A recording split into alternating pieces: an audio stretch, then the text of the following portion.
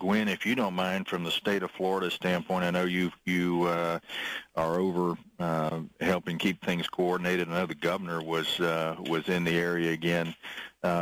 I would like to also remind folks, if you would, if you've got a question, we've got some individuals with us from the Coast Guard, NOAA, and the state of Florida. You can press 0 on your telephone keypad. But Gwen, can you give us an update on the state of Florida and what you were doing in the incident right now in preparation for potential cleanup?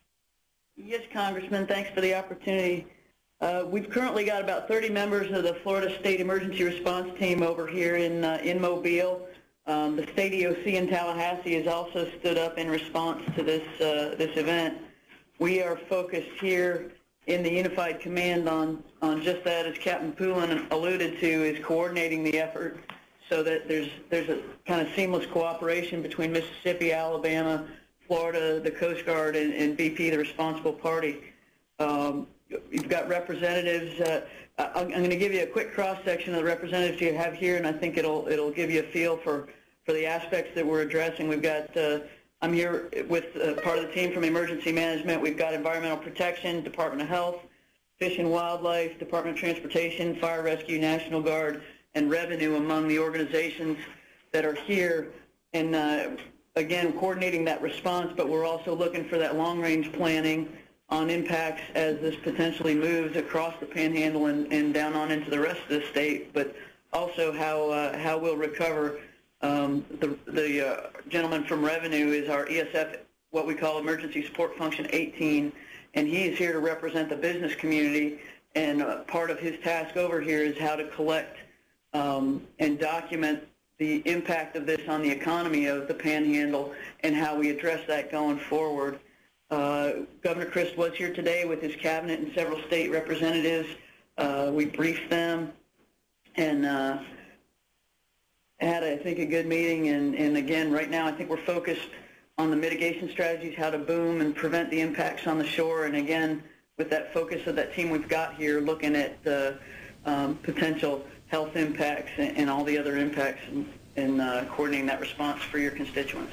Thank you. What I'd like to do right now is... News Radio 1620 live coverage of teleconference town hall meeting featuring Congressman Jeff Miller. Just joined us. Want to ask a question, hit 0 on your telephone keypad, and you'll be put into a queue to ask a question. I'm Congressman Jeff Miller. I'm in Washington. We have some individuals in the Mobile Command Center that are helping to deal with the oil spill in the Gulf of Mexico. I want to say thanks to our friends at 1620 for simulcasting this tonight for us, so folks that are in their cars on their way home may have an opportunity to hear. But we will go to the first person to talk to tonight is in the Pensacola area. It's the Collins residents. How are you this evening?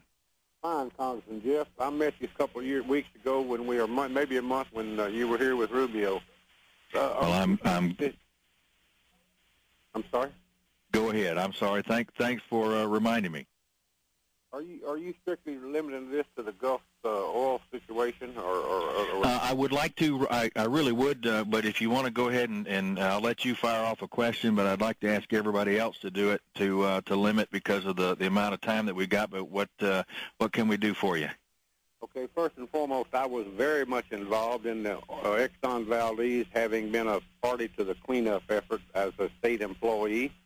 And it is a mess. It will be a mess. And thank God it was BP who's got the money to pay for it.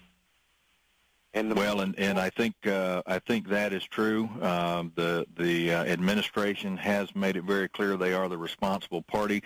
There are some questions out there in regards to a $75 million cap on certain damages. But as we were talking with Secretary Salazar this afternoon, it's very clear that BP has told them that they will pay for what's necessary, and the administration and this Congress will do everything that we can to hold their feet to the fire. The thing, that there's obviously what's going on now. There will be the cleanup afterwards, and without question, we're going to have the issue of lost revenue for not only people who are in the area that make their living on the water, but certainly the tourism industry and many, many more who are involved as well. So I appreciate your personal testimony from being involved with the Exxon Valdez